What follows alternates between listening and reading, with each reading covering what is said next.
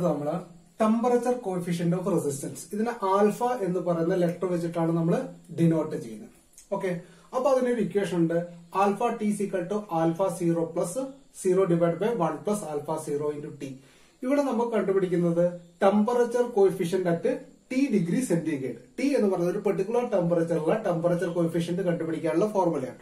അവിടെ alpha 0 എന്നുള്ളതുണ്ട്. Alpha 0 എന്ന് പറഞ്ഞാലേക്കും temperature coefficient at 0 degree Celsius.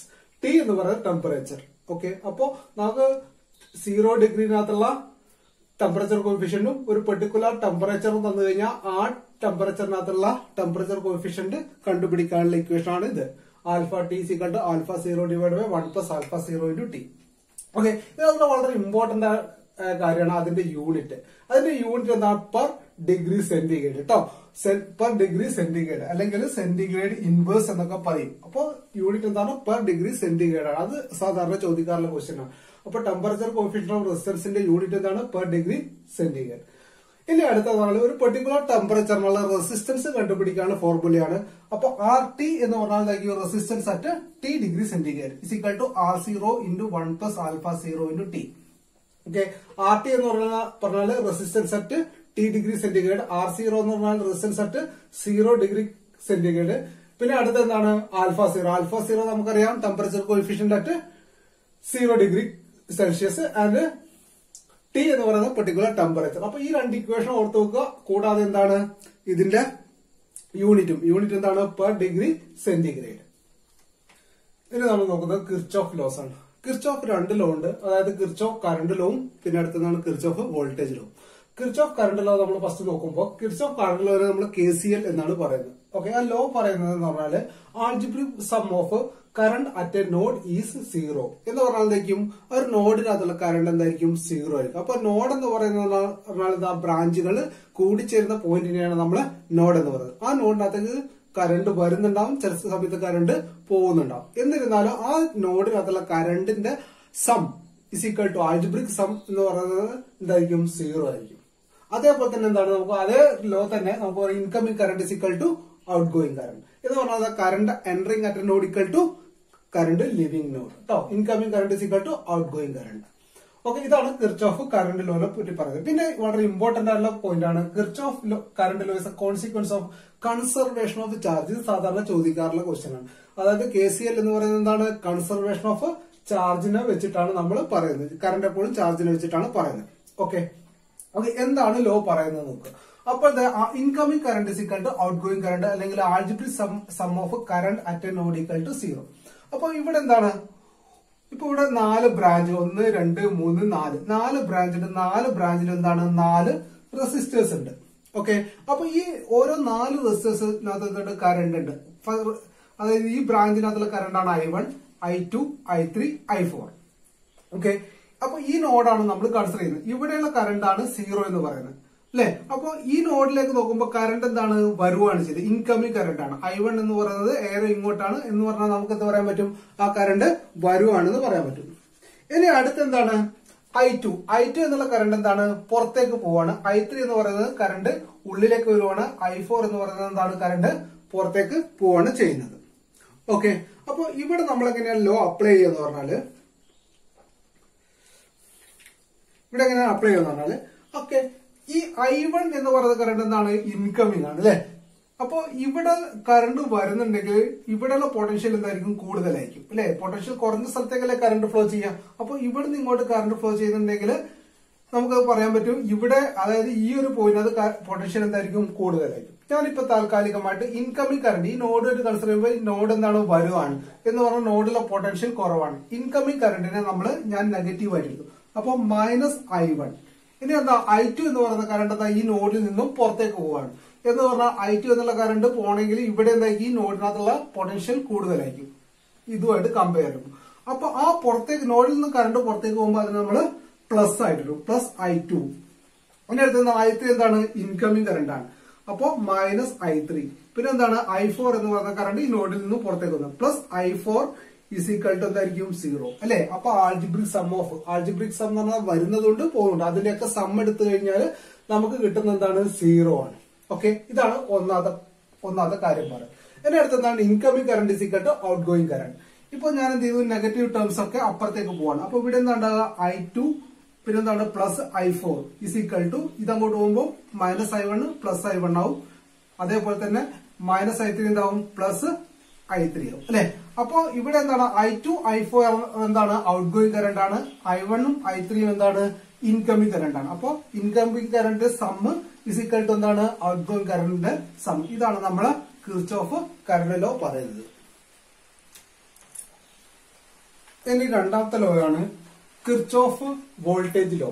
Kirchhoff ലോയിലെ രണ്ടാമത്തെ ലോ ആണ് കിർച്ചോഫ് വോൾട്ടേജ് എന്ന് നമ്മൾ KVL എന്ന് പറയും. ഓക്കെ, അപ്പൊ KVL എന്താ പറയുന്നത് പറഞ്ഞാൽ algebraic some of voltage in A closed loop is 0. Okay, അപ്പോ ഒരു ക്ലോസ്ഡ് ലൂപ്പ് എന്ന് പറയുന്നത് എന്താണ്, ഇതാണ് ഒരു ക്ലോസ്ഡ് ലൂപ്പ് അല്ലെ. ഇവിടുന്ന് സ്റ്റാർട്ട് ചെയ്തിട്ട് തിരിച്ചിട്ട് ഇവിടെ തന്നെ എത്തി. ഓക്കെ, അവിടെയുള്ള ആൾജിബ്രിക് വോൾട്ടേജുകളുടെ സം എന്ന് പറയുന്നത് എന്തായിരിക്കും, 0 ആയിരിക്കും. അപ്പൊ ഇവിടെ ഒരു വോൾട്ടേജ് ഉണ്ട്, റെസിസ്റ്ററിന് അക്രോസ് ഒരു വോൾട്ടേജ് ഉണ്ട്, ഇത് ഈ റെസിസ്റ്ററിന് അക്രോസ് വോൾട്ടേജ് ഉണ്ട്, ഈ റെസിസ്റ്ററിന് അക്രോസ് വോൾട്ടേജ് ഉണ്ട്. അതൊക്കെ ആഡ് ചെയ്ത് കഴിഞ്ഞാൽ അതിന്റെ റിസൾട്ട് എന്തായിരിക്കും, 0 ആയിരിക്കും. അതിനെയാണ് നമ്മൾ KVL പറയുന്നത്. ഓക്കെ, പിന്നെ ഒരു കാര്യം നോക്കുക, it is the law of conservation of energy. അതും ഓർത്ത് നോക്കുക. KCL എന്ന് പറയുന്നത് കൺസർവേഷൻ ഓഫ് ചാർജ് ആണ്, KVL എന്ന് പറയുന്നത് എന്താണ്, കൺസർവേഷൻ ഓഫ് എനർജി. ആ 2 പോയിന്റ് ഇതിനകത്ത് ഓർത്ത് നോക്കുക. ഓക്കെ, ഇനി നമ്മൾ നോക്കുവാണെങ്കിൽ എന്താണ് ഈ ലോ പറയുന്നത്. അപ്പൊ ഇവിടെ എന്താണ് V എന്ന് പറയുന്ന വോൾട്ടേജ് സോഴ്സ് കൊടുത്തിട്ടുണ്ട്. പിന്നെ ഇത് കൂടാതെ എന്താണ് ഒരു ക്ലോസ്ഡ് സർക്യൂട്ടും കൂടെ. അങ്ങനെയാകുമ്പോൾ അതിനകത്തോടെ എന്താണ് ഒരു കറണ്ട് ഫ്ലോ ചെയ്യും, I എന്ന് പറയുന്ന കറണ്ട് ഫ്ലോ ചെയ്യും. I യുടെ ഡയറക്ഷൻ ഇങ്ങനെയാണ് എടുക്കുന്നത്.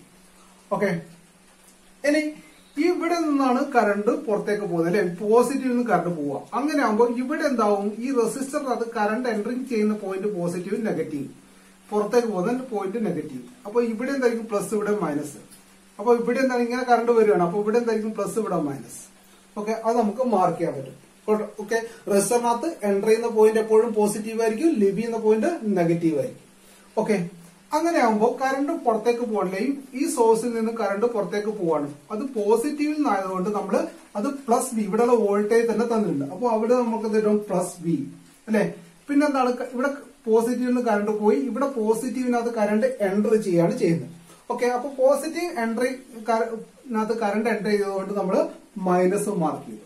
ഓക്കെ, പോസിറ്റീവിനകത്ത് കറണ്ട് എൻട്രി ചെയ്യുന്നുണ്ടെങ്കിൽ മൈനസ് മാർക്ക് ചെയ്യും, പോസിറ്റീവ് കറണ്ട് പുറത്തേക്ക് പോകുന്നത് പ്ലസ് മാർക്ക് മൈനസ് അല്ലെ.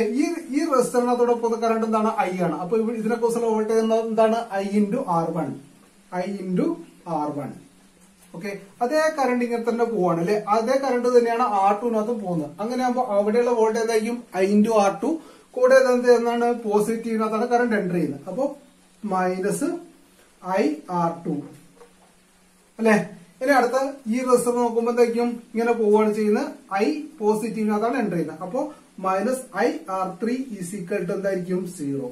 ഇതാണ് ആൾജിബ്രിക് സം ഓഫ് വോൾട്ടേജിനെ closed loop is equal to 0. ഈ വോൾട്ടേജ് പ്ലസ് ഈ വോൾട്ടേജ് പ്ലസ് ഈ വോൾട്ടേജ് പ്ലസ് ഈ വോൾട്ടേജ് ഈക്വൽ ടു 0. പക്ഷെ ഇവിടെ നമ്മൾ മൈനസ് മാർക്ക് ചെയ്യുന്നുണ്ട്. അതേപോലെ തന്നെ എന്താണ്, V ഈസ് ഈക്വൽ ടു നമുക്ക് I into R1 plus I into R2 plus I into R3. അതൊക്കെ ഇങ്ങോട്ട് പോകുന്നുണ്ട് അല്ലെ. അപ്പൊ ഈ V എന്ന് പറയുന്നത് സപ്ലൈ ആണ്. ഇവിടെ റെസിസ്റ്റൻസ് ഒക്കെ എന്താണ്, കൺസ്യൂം ചെയ്യുക അല്ലെ. അപ്പോഴും ടെമ്പറേച്ചർ ആയിട്ട് പോവുകയാണ് ചെയ്യുന്നത്. അതാണ് പറയുന്നത് കേട്ടോ. അപ്പൊ V is equal to I into R1 plus I into R2 plus I into R3. ഇതിനെയാണ് നമ്മൾ കിർച്ചോഫ് വോൾട്ടേജ് ലോ എന്ന് പറയുന്നത്. ഇമ്പോർട്ടന്റ് എന്താണ്, എനർജി, കൺസർവേഷൻ ഓഫ് എനർജി ആണ്. പിന്നെ എന്താണ്, closed ലൂപ്പിനകത്തുള്ള total voltage equal to എന്തായിരിക്കും, 0 ആയിരിക്കും. ഓർത്ത് വെക്കുക. ഇനി അടുത്താണ് വോൾട്ടേജ് ഡിവിഷൻ റൂൾ അല്ലെ. അപ്പൊ ഇവിടെ സർക്യൂട്ട് നോക്കിയാൽ മതി. ഈ സർക്യൂട്ടിന് അക്രോസ് ആയിട്ട് നമ്മൾ V എന്ന് പറയുന്ന വോൾട്ടേജ് കൊടുത്തിട്ടുണ്ട്. ആ വോൾട്ടേജ് എന്താണ്, 2 റെസിസ്റ്ററിന് അക്രോസ് ആയിട്ട് ഡിവൈഡ് ചെയ്ത് പോകുന്നുണ്ട്. അതിനെയാണ് നമ്മൾ വോൾട്ടേജ് ഡിവിഷൻ റൂൾ അല്ലെ. അപ്പൊ നമുക്കറിയാം V എന്ന് പറയുന്നത് എന്താണ്, ഇവിടെയുള്ള വോൾട്ടേജ് പ്ലസ് ഇവിടെയുള്ള വോൾട്ടേജ് ആണ്. That is equal to V1 plus V2. V is equal to V1 plus V2. നമുക്ക് എന്ത് ചെയ്യണം, V1 കണ്ടുപിടിക്കണം, അല്ലെങ്കിൽ എന്താണ് V2 കണ്ടുപിടിക്കണം. അതിനുവേണ്ടി ഉപയോഗിക്കുന്നതാണ് വോൾട്ടേജ് ഡിവിഷൻ റൂൾ എന്ന് പറയുന്നത്. ഓക്കെ, അപ്പോ V1 നമുക്ക് കണ്ടുപിടിക്കുകയാണെങ്കിൽ V1 എന്ന് പറയുന്നത് വോൾട്ടേജ് അല്ലെ. V1 എവിടെയുള്ളത്, R1 അക്രോസ് ഉള്ള വോൾട്ടേജ് ആണ് V1 എന്ന് പറയുന്നത്. അങ്ങനെയാവുമ്പോ ഇവിടെ നമ്മൾ ടോട്ടൽ വോൾട്ടേജ് നമുക്ക് എന്താണ്, V മാത്രമേ തീരുന്നുള്ളൂ. അപ്പൊ total voltage V into okay same branch resistance എന്ന് പറഞ്ഞാൽ V1 കണ്ടുപിടിക്കുന്നത് R1 അക്രോസ് ആയതുകൊണ്ട് നമ്മൾ അവിടെയുള്ള റെസിസ്റ്റൻസ് എന്താണ്, R1. V into R1 divided by പിന്നെ എന്താണ് R1 പ്ലസ് R2. ഇതാണ് വോൾട്ടേജ് ഡിവിഷൻ റൂൾ ഉപയോഗിക്കുന്നത്. അപ്പോൾ total voltage into same branch resistance divide by total resistance. ഇതാണ് നമ്മൾ വോൾട്ടേജ് ഡിവിഷൻ റൂൾ ആയിട്ട് പഠിക്കുന്നത്. ഓക്കെ, അങ്ങനെയാണെങ്കിൽ നമുക്ക് V2 കണ്ടുപിടിക്കണമെങ്കിൽ എന്തായിരിക്കും? V2 is equal to total voltage into same branch resistance എന്നാണ് R2 divided by R1 plus R2. ഇതാണ് നമ്മുടെ വോൾട്ടേജ് ഡിവിഷൻ റൂൾ. ഓക്കെ, ഒരു എക്സാമ്പിൾ ആയിട്ട് ഇവിടെ V എന്ന് പറയുന്നത് 10 തന്നു, ഇത് 5 തന്നു, ഇത് 2 തന്നു. ഓക്കെ, അപ്പോ V1 എന്ന് പറയുന്നത് എന്തായിരിക്കും? V1 is equal to 10 into 5 divided by 5 plus 2. Okay, that is equal to 50 divided by 7 voltage. അതേപോലെ തന്നെ V2 ആണെങ്കിൽ എന്തായിരിക്കും? 10 into 2 divided by 5 plus 2. That is equal to 20 divided by 7. ഇതാണ് നമ്മുടെ വോൾട്ടേജ് ഡിവിഷൻ റൂൾ. ഇനി അടുത്താണ് കറണ്ട് ഡിവിഷൻ റൂൾ അല്ലെ. അപ്പൊ ഇവിടെ എന്താണ്? കറണ്ട് I എന്നുള്ള ടോട്ടൽ കറണ്ട് ഉണ്ട്. ആ കറണ്ട് രണ്ട് ബ്രാഞ്ച് വഴി കടന്നു പോവാണ്. അതായത് that is equal to R1 കറണ്ടാണ് I1, R2 കറണ്ടാണ് I2 എന്ന് പറയുന്നത്. നമുക്ക് ഇവിടെ എന്താണ്? കറണ്ട് ഡിവിഷൻ റൂൾ ഉപയോഗിച്ചിട്ട് I1 ഉം I2 ഉം കണ്ടുപിടിക്കണം. ഓക്കെ, ഫസ്റ്റ് നമ്മൾ കണ്ടുപിടിക്കുകയാണ് I1. I1 എന്ന് പറഞ്ഞാൽ ആ ടോട്ടൽ കറണ്ട് ഇൻറ്റു, അപ്പൊ I1 എന്ന് പറയുന്നത് എന്താണ്? ഈ R1 വഴിയുള്ളതാണ്. ഓക്കെ, ഇതിന് ഓപ്പോസിറ്റ് ബ്രാഞ്ചിന്റെ റെസിസ്റ്റൻസ് എന്താണ്? R2 ആണ്. ഓക്കെ, അങ്ങനെ അപ്പൊ I into R2 divided by R1 plus R2. ഇതാണ് കറണ്ട് ഡിവിഷൻ റൂൾ പറയുന്നത്. അങ്ങനെയാണെങ്കിൽ I2 is equal to എന്തായിരിക്കും? I2 is equal to I into R1 divided by R1 plus R2. അതായത് opposite branch. അപ്പൊ total current into opposite branch resistance divide by total resistance ആണ് നമ്മൾ current division റൂളിനകത്ത് ഉപയോഗിക്കേണ്ടത്. Okay, ഇത് 10, ഇത് 2, ഇത് 5. അങ്ങനെയാണെങ്കിൽ I1 is equal to എന്തായിരിക്കും? 10 into opposite, 2 opposite എന്താണ്? 5. 5 divided by 5 plus 2. That is equal to 50 divided by 7. ഇനി I2 is equal to എന്താണ്? ടോട്ടൽ കറണ്ട് 10 into 5 അപ്പൊ അതിന് ഓപ്പോസിറ്റ് ബ്രാഞ്ച് ആണ് എടുക്കേണ്ടത്. അപ്പൊ 2 divided by എന്താണ്? 5 plus 2. That is equal to 20 divided by 7. ഇതാണ് നമ്മുടെ current division rule. Power rating. അപ്പൊ പവർ റേറ്റിംഗ് എന്തിനൊക്കെയാന്ന് പറഞ്ഞാൽ നമ്മൾ ഹീറ്റർ അല്ലെ ബൾബ് അല്ലെ. അപ്പൊ ബൾബൊക്കെ തരുന്നത് 60 വാട്ട് 230 വോൾട്ട് അല്ലെങ്കിൽ അങ്ങനെയൊക്കെയല്ലേ തരുന്നത് ഹീറ്ററും ഒക്കെ. അപ്പൊ ഈ രണ്ടെണ്ണം, അതായത് രണ്ട് പവർ റേറ്റഡ് സീരീസ് ആയിട്ട് കണക്ട് ചെയ്യുന്ന അല്ലെങ്കിൽ പാരലായിട്ട് കണക്ട് ചെയ്യുന്നു വിചാരിക്കുക. ഓക്കെ, ഇപ്പൊ രണ്ട് റെസിസ്റ്റർ ഉണ്ട്. അപ്പൊ ഒരു ഹീറ്ററോ അല്ലെങ്കിൽ ബൾബ് എന്നതിനാട്ടെ. ഇപ്പൊ ഒരു റെസിസ്റ്റർ ആണ്, രണ്ട് റെസിസ്റ്റർ ഉണ്ട്. ഓക്കെ, അപ്പൊ ഇതിന്റെ പവർ P1 ആണ്. അപ്പോ ഇതിന്റെ വോൾട്ടേജ് റേറ്റിംഗ് എന്താണ്? V ആണ്. ഇതിന്റെ പവർ P2 ആണ്. അങ്ങനെയാണെങ്കിൽ ഇതിന്റെ വോൾട്ടേജ് റേറ്റിംഗ് എന്ന് പറയുന്നത് V ആണ്. അതായത് 60 വാട്ട് ബൾബ് 230 വോൾട്ട്, അതേപോലെ തന്നെ 40 വാട്ട് ബൾബ് 230 വോൾട്ട് അക്രോസ് ആയിട്ട് കണക്ട് ചെയ്യാണ്. അതാണ് റേറ്റിംഗ് എന്ന് പറയുന്നത്. ഓക്കെ, ഓരോ ഇതിന് അങ്ങനെ ആകുമ്പോൾ ഇത് രണ്ട് സീരീസ് ആയിട്ട് കണക്ട് ചെയ്ത് കഴിഞ്ഞാൽ അല്ലെ, power rating series, power rating in series